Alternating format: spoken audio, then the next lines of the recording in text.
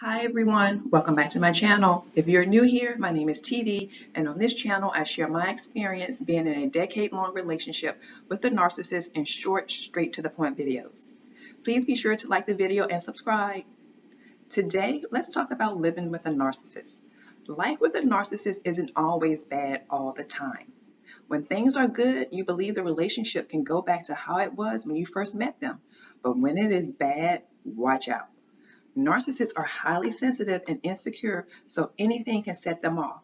You may feel as though your daily life with a narcissist has become one of walking on eggshells, choosing your words carefully, going along with things you don't want to do just to keep peace in the household, intentionally having your buttons pushed to cause you to react so that they can portray themselves as a victim, explaining yourself like you are a child, and massaging an inflated yet fragile ego. It seems as if every other week they are upset about something and you don't know why.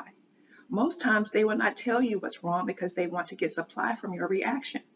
By the time you are living with a narcissist, their mask is completely off. Behind closed doors, they are verbally, emotionally, and mentally abusing you. This type of abuse is harder to see and prove. They don't care how they are treating you, and if you approach them about it, they will gaslight you and tell you this is all in your head. Life with a narcissist consists of them often breaking you down to make you feel as though you can't live without them.